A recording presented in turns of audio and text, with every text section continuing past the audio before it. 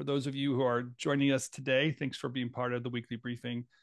This is the once a week time that we just take a break, add some insights into what we see within the industry, different questions we're being asked, pick a topic, and hopefully this topic for you is kind of speaking to you today because it's come from many of you that are reaching out to us at RevThink.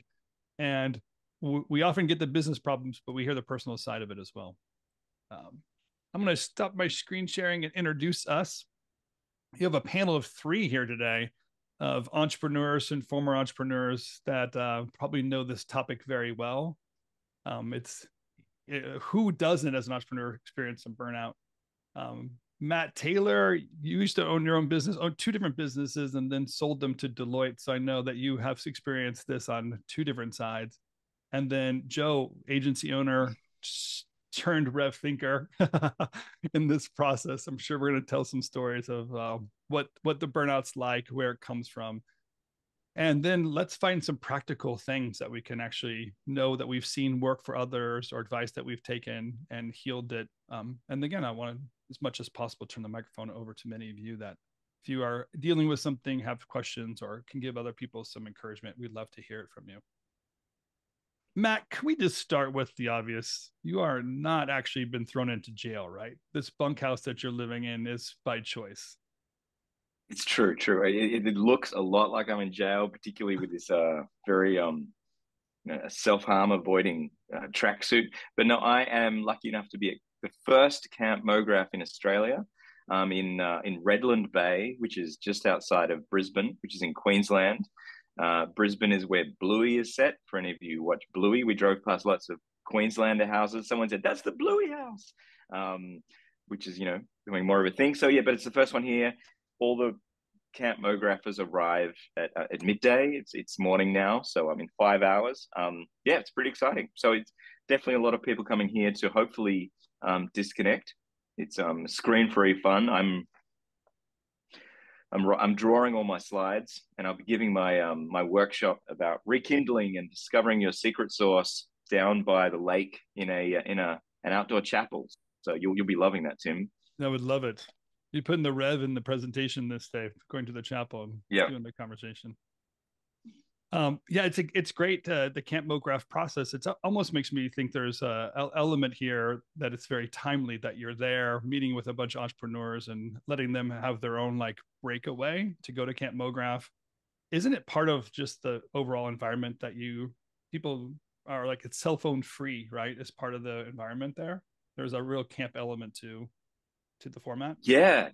It's all the workshops are pretty analog. My one's about finding your special sauce. So we've actually got 80 bottles of hot sauce, and the big climax of the workshop, everyone's going to write down what their secret ingredient is and put it on their bottle and hopefully eat their own medicine. But yeah, there's someone's sound production, and then we've got an activity. So we're going to be kayaking, and there's zip lines and archery and bingo. RevThink is sponsoring the bingo night, which I think is tomorrow night. So it's high net worth, big money stakes. Big money, yeah. That $20 of bingo winning or whatever.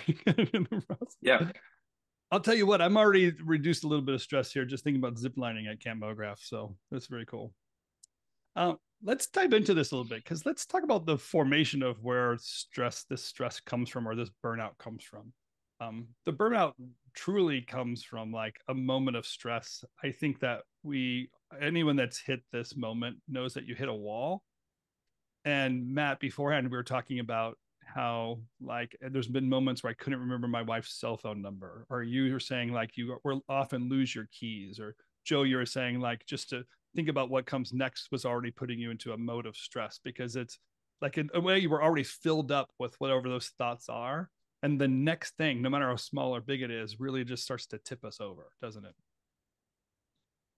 Yeah, I mean, you being a business owner, you're always on. You're always responding to everything.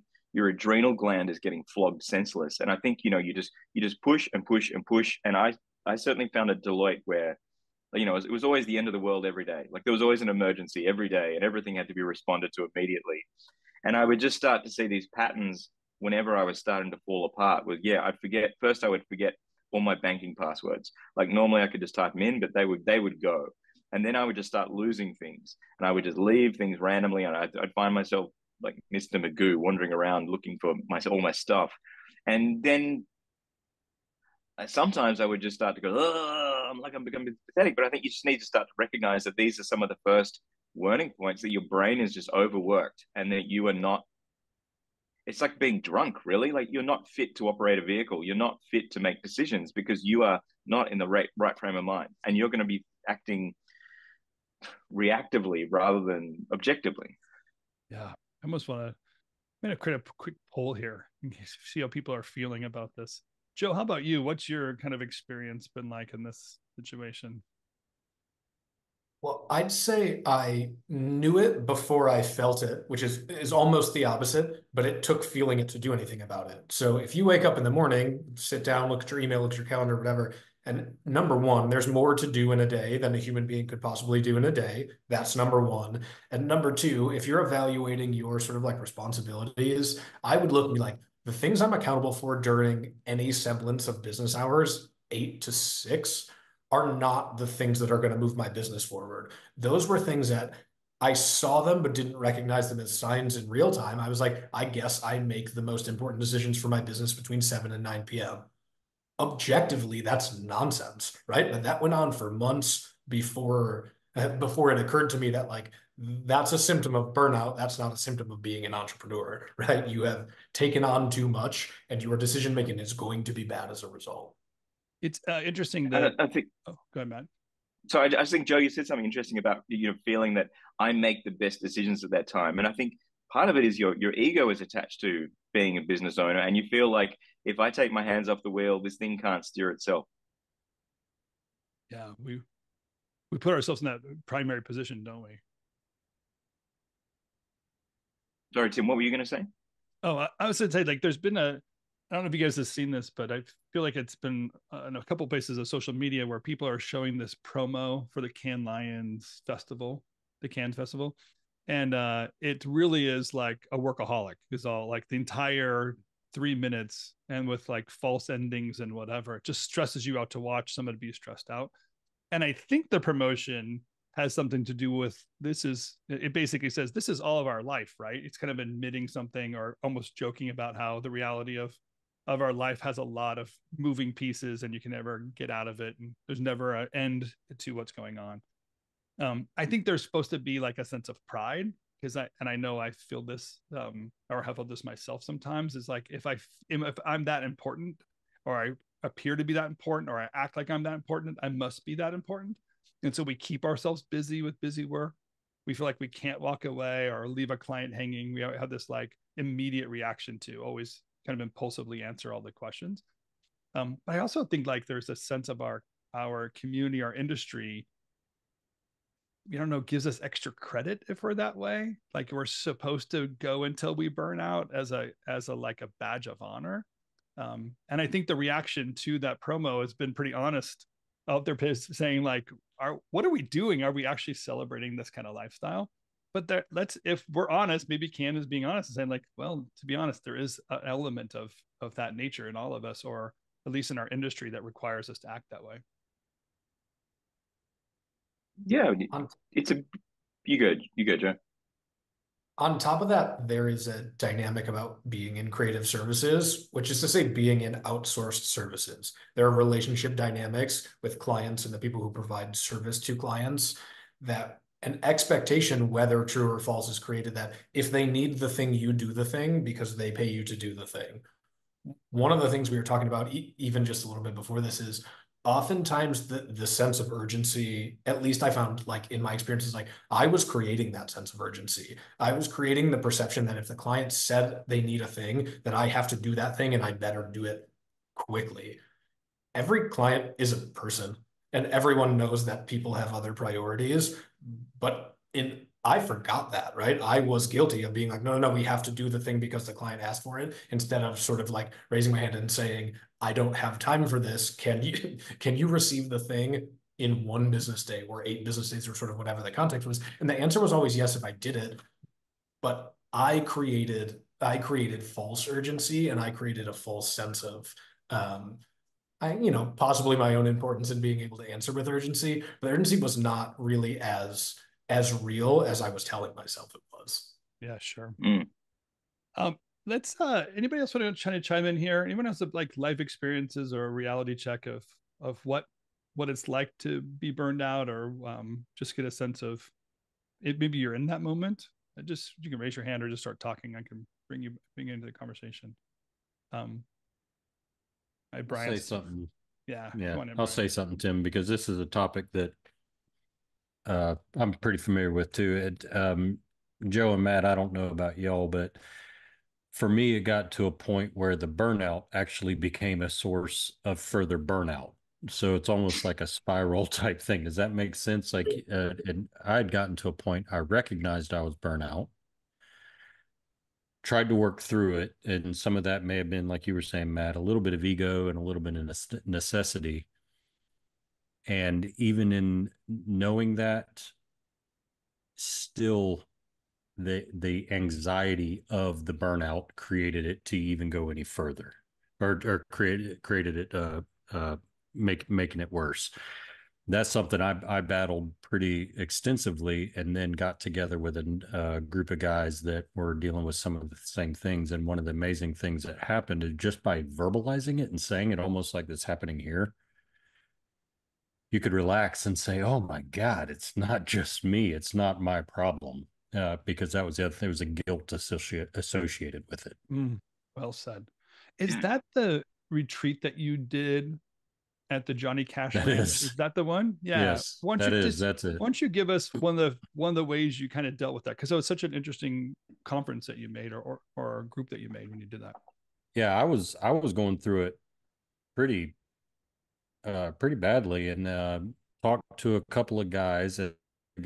Luckily, I wanted to get a group of folks together to get away from everything and get out to honestly, to get out to nature, kind of separate from the woods, and or separate from life and get out to the woods. And he had access. He was a part owner in Johnny Cash's cabin where Johnny Cash lived. And I wanted something that was like, hey, there's a magical thing that brings us here for a reason, So I brought 7 people out to the woods, and it was not just business owners. It was middle-aged career folks that were just kind of dealing with it. And I was pretty bold in saying, I'm going through this.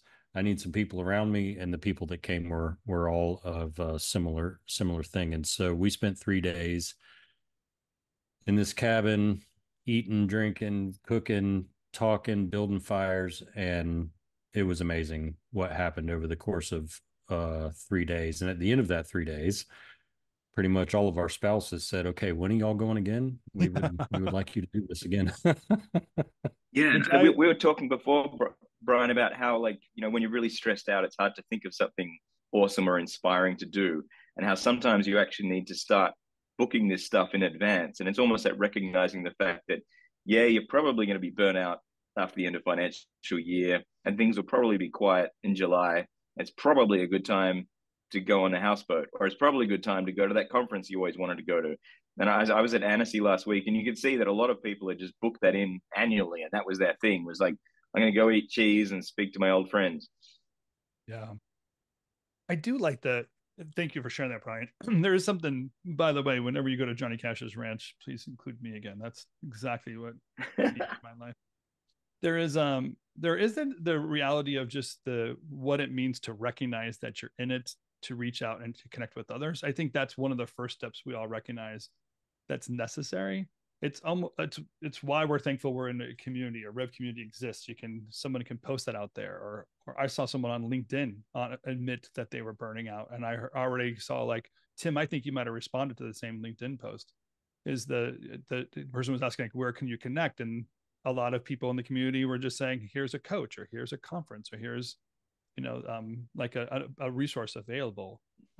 And isn't it always so obvious? It's like that first step really is recognizing it and reaching out and finding it. And that hurdle, whatever that first hurdle is, I think is what Brian's recognizing. It's like that the thought of recognizing I have to admit there's burnout is leading me to more burnout. It's the spiral of admitting that I'm in trouble that way. Interesting human response we all have out there. I think we humans help each other get out of the human responses that are programmed inside of our brain. Linda, I want to read your response, because by the way, I'm so glad you're here. I was thinking about you just this morning. I was going to just text you to say how are you and find out how things are going. So thanks for sharing this. She says it is a part of the industry, and that you have to work the hardest. But then when something in life goes wrong, you don't have any internal resources to give you enough resilience. And there really is something of like, it's easy to be workaholic, to focus just on this industry. Who doesn't love what we do? This is a fun thing we get to do. These are problems we love to solve. There are people we like to work with. And we kind of become insular into one world, solving one set of problems, and then life issues. That could be a family member, a child, a friend of yours, a business issue, whatever that comes from right field, unrelated to what you love to do every day. And sometimes that can just knock you out. And I like how you said this, Linda, like there's not enough, internal resources for that resilience. We don't really reserve enough, do we, in the stressful field that we live within?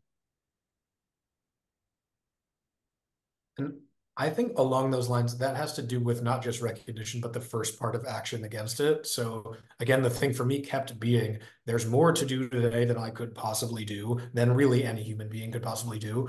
But it went on that I just kept trying. And so obviously in the clarity of sort of like having been a little bit removed from it, like it was deeply irrational to even try to work 14 hours and accomplish 32 things on the to-do list. And so part of that acceptance is like, well, if my state as a business owner is there's always going to be a lot to do, and when I'm working, I always have to be doing a thing that's valuable and that I need to prioritize. There's a difference between that and maybe today I'll catch up, or maybe this week I'll catch up, or maybe this weekend is the one where I finally get the last thing checked off the to-do list. Like if you just accept that you're living in a lot of responsibility, I found that to be a really an easier way to start saying no to stuff, and frankly to start switching off. It's like, well, it's not going to get better whether I work harder or not. That reframe I find really useful. So Linda, do you think that you're in a place of reflection that you wish you would have left some of those internal resources so that you could deal with a moment when it comes? Oh gosh, I think probably, just what Joe is saying is like you get on the treadmill and you just don't have, I think when you're in it, you don't have the perspective until it's sort of, you start to realize like, here you are, you're working so hard. And then all this other stuff starts to happen. And you're just like, oh, how important is my work really? Like you start to reprioritize. And then, I'm still in the middle of everything. And it's just like, I'm just really trying to tread water and keep from like everything going under at this point. But I think that, and maybe this is something other people have had, because the last couple of years have been sort of, I don't have like the financial wherewithal to be able to put into place some other, like bring a project manager on, offload some of the stuff that I'm doing. And I'm just like, okay, I know I need to just make enough money to keep going. And then plus, I have all this, as family stuff going on, and it's just really hard. But I don't have a solution. And I guess that's why, I'm here. I'm just thought, maybe I can learn from some other people who might. I don't know if there is a solution sometimes when you're in these situations. I think sometimes you just have to get through it and then maybe regroup afterwards when you have some perspective. Yeah, I think one of the first things we turn to is resilience. I know for me, I like as an endurance runner or endurance person, I have a personality or biology. I can stay awake for 2 days straight and it doesn't really affect me. There's just these physical attributes that I rely on, which are completely unhealthy. When I hit 65, I'm going to regret every moment of sleep I didn't hit, right? But in the time where you're advancing or taking on responsibility or just trying to pay your bills, like you have to get the next client to keep the cash flow going or whatever that wheel that we're on, really drives us into, we need to find some sort of like moment, a strategy or reprieve to get us out of that treadmill. Yeah, thanks for sharing. Again, Linda, let's catch up, because I know you just popped in my mind today. Literally, as I was eating my avocado this morning, I was like, oh, I wonder how you're doing. There's just so much going on. I'll admit to you guys myself, it's just like it's not always a big, huge burden. It can be something as simple as like I'm going to be a grandpa, like it literally any day. Could be tomorrow, can be a week from tomorrow. I don't know but so I have this thing. It's not bad, but I know that the day that comes, my to-do list is going to be shot.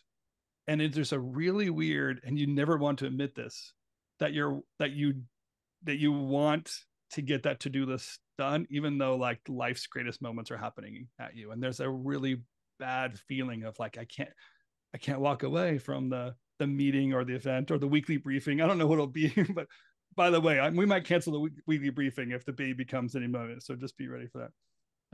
But I think their entrepreneurial edge that we have that gets us in that position that we win every day, or every client or every moment, is one. It's almost like the same curse. It comes back to haunt us as we need those reserves for ourselves. We're so much used to giving it to other people. Whenever I dip into the darkest points, I've been reading the Daily Stoic a lot, and I think like Stoicism relates a lot to some of what Linda's talking about. We think of Stoicism as just, we have to keep going and we have to endure pain without feeling so that we can maintain a good. But then reading Stoic philosophy, because there were 5 great Stoic philosophers, and it actually is more about focusing on the task at hand and even compassion and trying to understand people's feelings around you, rather than feeling that you have to take every arrow and you have to bear the pain of everything. Yeah. Oh, Matt's the philosopher here. Hey, Remy. Hey guys. No, I was just thinking about what Linda was saying. I think when we've got so many things on, sometimes that's when it's good to talk to our I think you guys already mentioned it, our close friends, our family members, those of us that have spouses, to just remind us of the reality is there are some things that are more important, and just being grateful of some of the simple things, having loved ones that are still here with us, and appreciating some of the small things that we have in our lives. Sometimes those kind of conversations puts things in perspective of what's more important now in our lives than some of the other things that we worry about that we can't really control. So I found it beneficial to sometimes just be frank and talk to some of my closest friends and loved ones, and they remind me of what's really important, So That's beautiful, man. Thank you so much. I'm going to do something right now. I'm going to remove these spotlights from us right here so we can see each other's faces. I kind of want, if you're in a place that you can just turn on your camera and I wanted you guys to all see each other, just kind of know that we're kind of in a community and we're here for each other. Those of us have our camera on are obviously ones that are willing to engage in the conversation. But I think there's something important to say, like, look at all these faces are showing up at a topic because we know this is a real topic and we're doing something together. I think that's pretty amazing. I also think that there's an honesty and trust that we have with each other, that we can put ourselves out there. Like, no one's shaming one of us for being an entrepreneur that has a little bit of a weakness today or a little bit of stress in their lives. I think there's a reality of like, we all have to know entrepreneurialism has a cutting edge to it. I'm curious if anybody here would be willing to just share. We'll go around it. We have as many as you want to, but share a fear. Like, what is it we're actually afraid of that makes us keep on going, even though we know we're running towards burnout? Like, what's a very easy, like, fear that we say, oh, well, yeah, but I have to go do this. Yeah, I'll start Undoubtedly. covering your nut. You know what I mean? Like, I'm covering your mortgage payments, covering your kids' expenses, putting food on the table. At a certain point, your family grows to a certain size, and you have to afford to keep it going. Totally, Terry. That's exactly right. especially Provision, now. right? Who will do it if I Provision. don't do it, right? Yeah. That's a perfect place to start. What do you say, Remy? Yeah, I was thinking the fear of losing a client, losing a deal. If the client's unhappy, that can be overwhelming. Yeah. Yeah. It's like reputation could be attached to that, or long-term relationship can be attached to that, or yeah, we have a lot of like these relationships that we have to break. Those relationships can be very, very like scary, huh? What's I'd to like throw to another one build out up there? on the reputation one. My biggest fear always was if it isn't done by me or done the way that I want it to be done, that someone will find out that I've sold them a bill of goods that didn't get delivered, right? Or I will have some guilt that they paid for X and they didn't receive it. Part of that's ego, but part of it also is like part of a growing business, right? Sometimes you have juniors doing work, but I harbored an enormous amount of guilt if it didn't meet a standard that I felt I had sold someone. Yeah, that was mostly ill. I love that idea of like there is a guilt, like I didn't follow through. Yeah, that's a good. Who else has one that you can share? It doesn't have to be for you personally, just something that if you think about this, what would make us keep on going, even though we're running into a brick wall? Is anybody afraid of time? Like if you they could take your career off path, or you'll miss a moment, or miss a key turning event, or I don't know, an industry wide conference. Yeah, but this is the only one this year, and if I don't do that, I'm going to lose this time. I'm going to lose the momentum. I guess that'd be FOMO. Like anyone running into walls because of FOMO. Yeah. Okay, that's just me then. No, I had a conversation. I had a big yelling argument with a friend about retirement. He works in a very manual industry, and he was like, "I can't wait to retire. I just want to retire." And I was like, "I can't actually imagine retiring. Like, I'm enjoying my life, and I want to keep going for as long as I'm relevant." So I mean, certainly as you start looking at the second half of your career and realizing that there's an end to it, Oh yeah, that's scary. You just use a keyword that too, like relevance. Who doesn't think relevance is important in a creative industry? That's a huge one we always fight for. What do you got, Will? I was just gonna say there's a little bit of a balance between fear and I don't know. The positive spin on it would be a challenge, right? To keep going because it feels challenging in some capacity, and it ties a little bit into what Matt was just saying, which is like staying relevant. Yeah. Right. The challenge is to learn something new or whatever and continue doing. Yeah. I feel like I was burnt out a long time ago. I kind of gave up on those feelings. But that's because I'm in a better place of like like understanding myself a little bit more. And just one of the things that we do, and we do it every month, twice a month, is business therapy. I know this is kind of I don't know if this is the right place to talk about it, but I have a partner. We run the business together, and I used to have two partners. And getting on the same page about, what we wanted the company to be was difficult. And so we needed a facilitated, guided conversation to try to figure out what that was.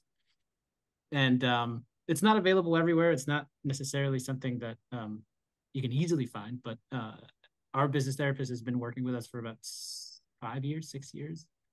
Someone who knows us intimately, deeply.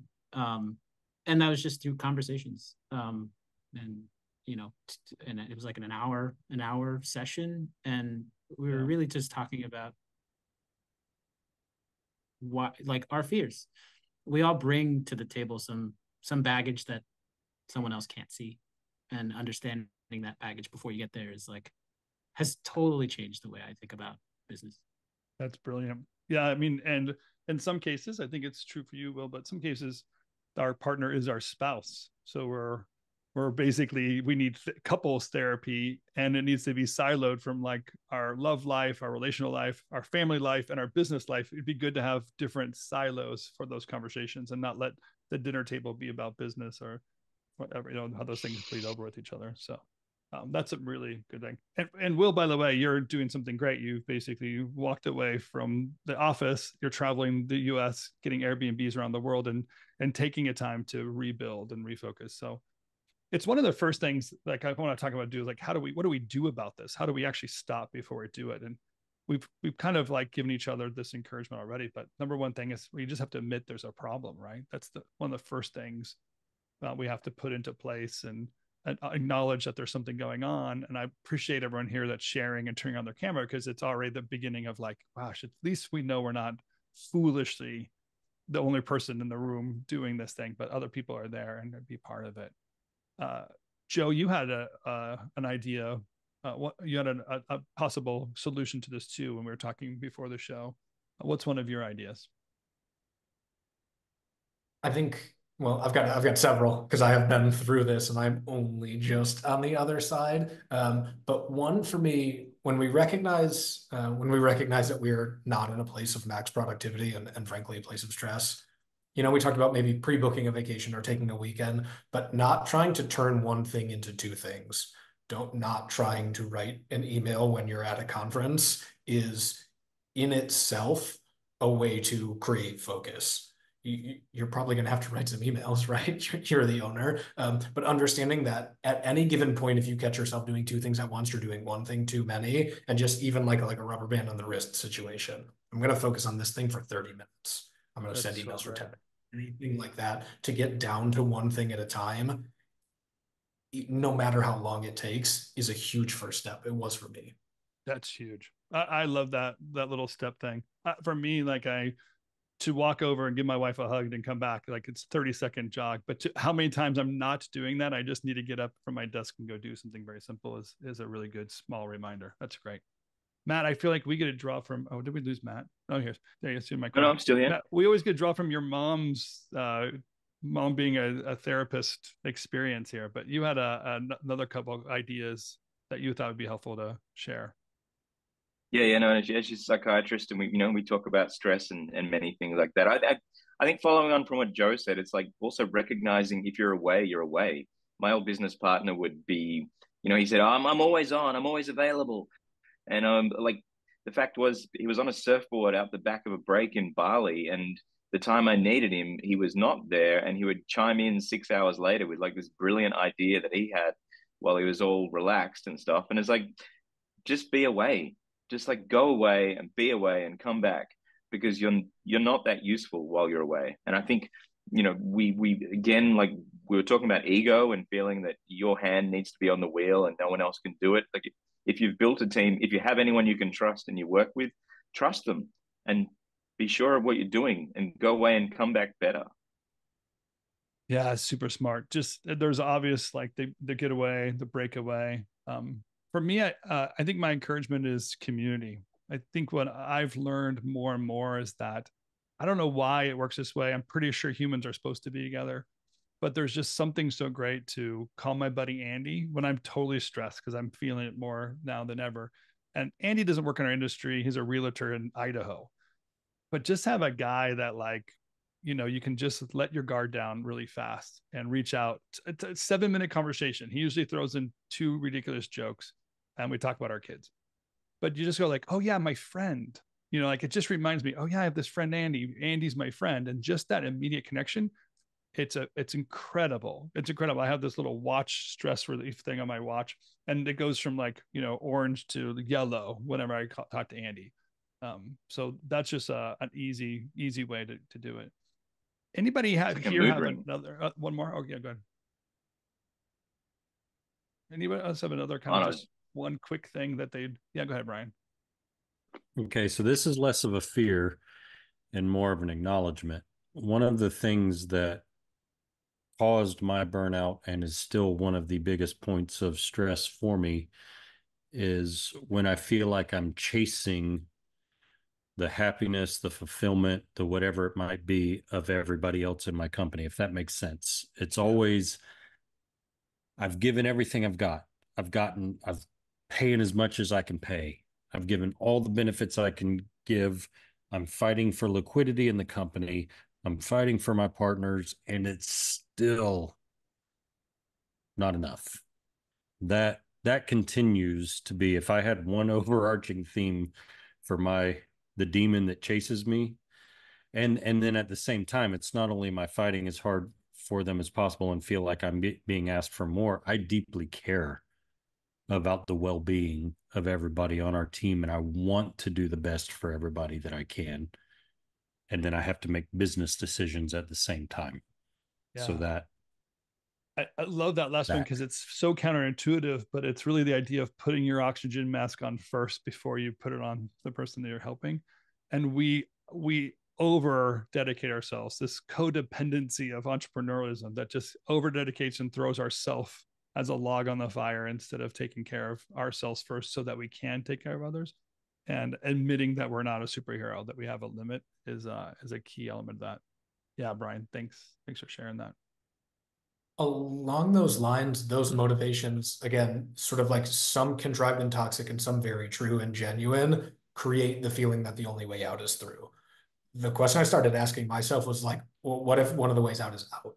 And what I mean by that is like, I feel I have to do these things. What happens if I don't? Does anything happen if I don't? And it had to start with the teeniest tiny things, like whatever, responding to an email within a certain time frame, and they got bigger and bigger to like, what happens if I don't look at our financials every day? What if I only look every week or whatever, right? But like, I started asking myself, what happens if I don't, and testing in smaller and smaller increments until I was doing less.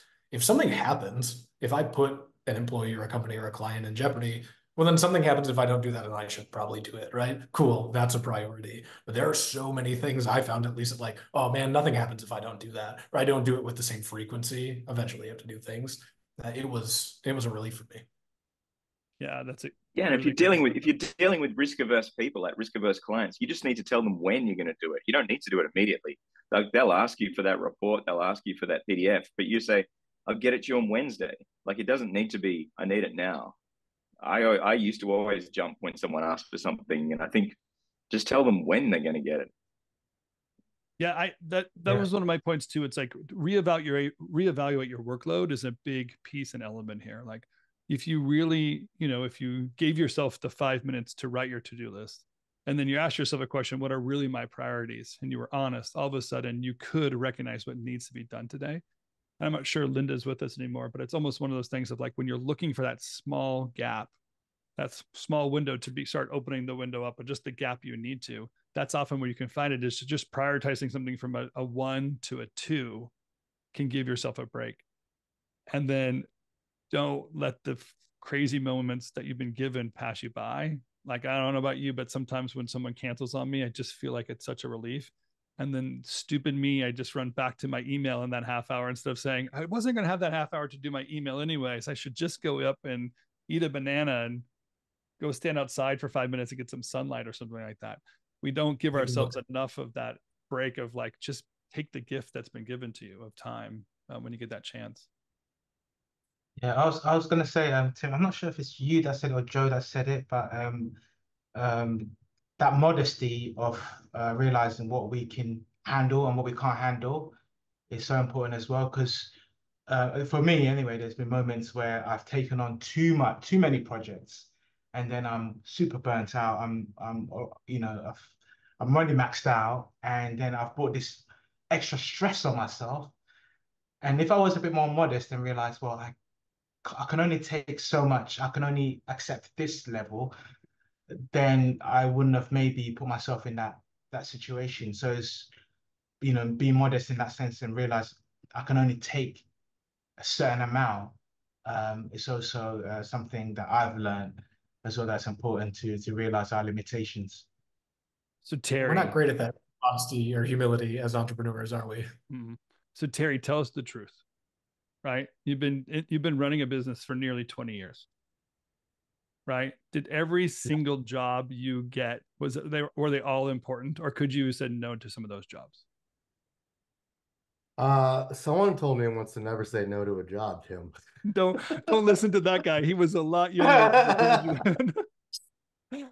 I think burnout was maybe more of an issue for me when we're first 10 years of Roger, when you're doing everything, and I would do a lot, and I was really good at working really fast and also working really late. But then I think you get to a certain size which I'm still struggling to see if this is a sweet spot or not. But then you can afford to take time, you can delegate, you find people that are trusted that work under you, and then you can, take time off. And that's really been the best thing for my personal burnout issues, is just being able to step away. Like, just came back from vacation, had the Slack notifications off, and I feel good, So I think it's about really, really kind of unwinding. Yeah, it's just such a moment. But that didn't happen until like 10 years. So you got to be like, or I would say maybe more like 12 years. So after 12 years, you'll feel really good. There's I was debating whether or not I was going to be this guy in this group. I decided I would see how it's going to go, but I am going to do it, right? Because there's an expectation that the response to being burned out is taking a vacation. And the fact that you can't take a vacation means that you just have to live in that filth. So a thing I do now, every Monday, Wednesday, Friday at 1 p.m., I go to the gym and I will not take a meeting, and I turn people down, and people who say that they have an urgent meeting get turned down. And I lift weights for 1 full hour in the middle of the day. One, I solved the 2 p.m. problem for myself, and now I can work in the afternoons, which is amazing. But two, like taking time for myself takes the form of 3 hours a week. It doesn't take the form of 2 weeks away, although I suppose it could. But when that's not an option, like 3 hours a week back for just myself is the most amazing thing ever. And sorry, I had to make it about going to the gym, but like that hour in the middle of the day is a game changer, however you use it. I tried that recently. That resonates with me so much. I tried that recently and it's amazing. It's almost like therapy. Going to the gym around that time, it's amazing. I'm addicted. I can't go back. Like what I do from 2 to 6 p.m. now is so much more productive, like times infinity. I love it. It's almost 2 p.m. It's 3 p.m. right now. I got to start this. What are you saying, Ryan? Ryan's typing away. We'll let you talk in this meeting, Ryan. I'm not an owner, so I don't know if it counts, but I love hearing what everybody says. I really think it's like, if you think back when you're an artist and you went from being like an animator or designer to becoming an art director or creative director, it almost felt like completely foreign territory and all your instincts were off. I feel like a lot of time with shop owners, they find themselves wanting to get behind the team and help push everybody along by themselves, like a superhero. Like, I'll get on the box, I'll do the design, I'll stay late, I'll put the deck together, I'll get on the call, I'll save the day. But I think what like the shop really needs, the places I've been where it's been the healthiest, it feels weird at first, but like when you're actually out and you're not seen and you're out and going and collecting and connecting and collecting new ideas, and you're an explorer almost, being like, hey, come with me. We got to go here now. And this is what we need. And it is absolutely 1000% the exact opposite instinct for how you got to that place in the first point, because very few people running these shops came in from business or came in from marketing or came from an agency. They came from being an artist. And I feel like it's so totally, but I know like when I've been in shops, it's like, that's what I need the most, is like, I need you to go out there and figure out where we got to go. And you should, the idea that the team is healthy enough that you can go out and do that means that the studio is humming along the way it should be. That we don't need you to be in with the producer. We don't need you to be in on the box. We don't need you to be fixing things with the client. You're out there. That's the luxury you've afforded yourself to go whatever size you are. But that's also like the lifeblood of the studio, from not sinking into just being like order taking, whatever we did 10 years ago, we're going to do again now. Like, you need to be out there. You almost have afforded the right to be able to do that because you've made the choice to be the owner. Yeah, it's almost a requirement. Like, you're the visionary leader. You have to have a moment. My saying is, you have to have some provision for the vision, right? You have to go find the place to bring into it so that you can have some vision. You have to find a source. You have to find provision for the vision.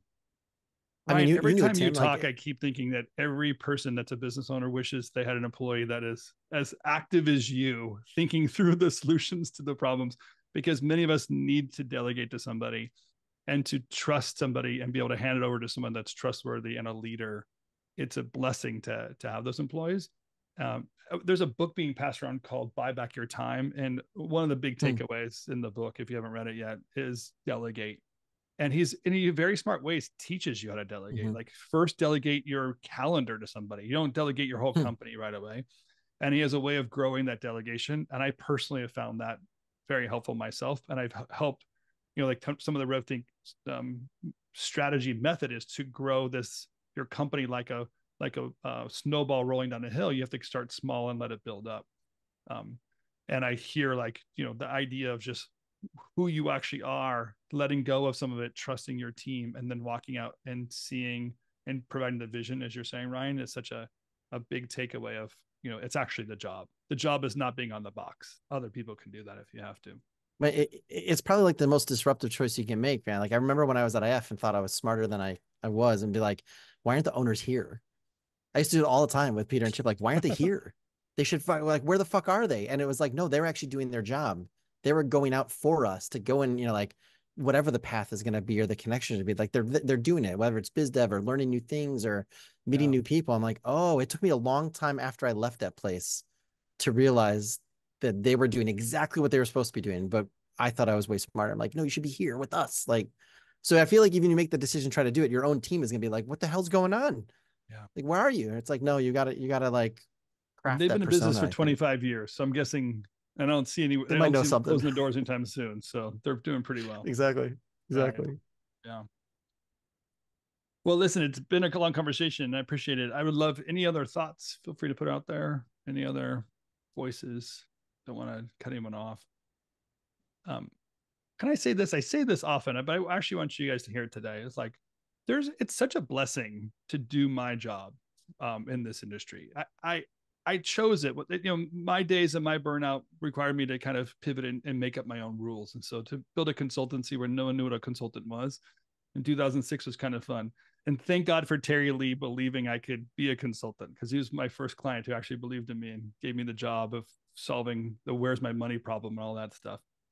But the what happens when you have my job is I get to hear some big picture stuff, and you feel like the reason that you all have each other is because you can trust each other. And I'm just so thankful that there's opportunities to share, to trust, to build each other up. So I truly love my job, and I truly love you all. If there's anything I can do to help you in this process, anything, this is when you just reach out to me, DM, let me know, and join community, be part of community. These are conversations that I think community is there so that we know each other and familiar, so we can be honest when we need to be honest. So feel free to put yourself out there that way. If there's anything you guys could do for each other too, this is the moment where just look at the faces and the names on this call and know that there's a body of people there loving and supporting one another. Like each other's social medias and do that work that's out there to keep the momentum going. I'm going to tell you, I'm going to give you a little sneak preview into, we're looking at quarterly reports in 2 weeks, and things are looking good. I'm going to tell you, the wind is blowing, so the tide is changing, and that's kind of nice. It's not everywhere where you want it to be. So I've been really processing this idea of cutting edge of technology versus the cutting edge of creativity. I think there's a lot of insights to be gained from what we're seeing right now. So we'll be sharing those in a couple of weeks. In the meantime, next week we are not going to be here because it's the 4th of July in the US, Remy. So, we have an Independence Day from the UK here. So we appreciate you giving us our country so we can celebrate the 4th of July. Oh man, Jadis, have fun. We'll be working. Yeah, we'll be back in 2 weeks, and we have some great news to share and what have you. But in the meantime, you guys have a great holiday. Thanks for being together in community, and let us know what we can do. We'll post this video for others as well. Blessings to you guys. Have a great day. Have a great weekend.